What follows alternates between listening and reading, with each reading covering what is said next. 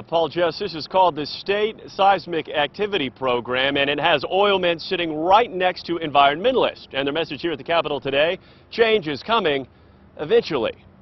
On the second floor of the Capitol, not more than 30 seconds into her speech, the few words from the governor spoke volumes. And I think we all know now that there is a direct correlation between the increase of earthquakes that we've seen in Oklahoma with disposal wells. A direct correlation, yes, but the question now, to what degree, and how do we make the shaking stop?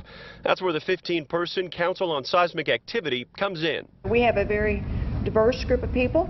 I'll also tell you we have a diverse range of opinions. Right now, they all agree the highest risk injection wells are those drilling into what's called base rock layer. As a result, Monday, the Corporation Commission issued an order for 23 Arbuckle wells. The directive for the wells in Logan and Oklahoma County reduce injection to pre-2012 levels in the state's deepest geological formation. Major steps, but even the governor stressed to be realistic. We're trying to figure it out day by day. What's the best thing to do? I think it's important that people don't say, okay, the earthquakes are going to stop tomorrow in those two counties because they did this.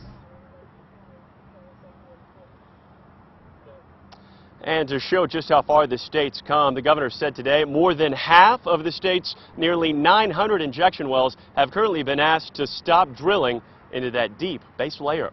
Live at the Capitol, Morgan Chesky, KOCO 5 News.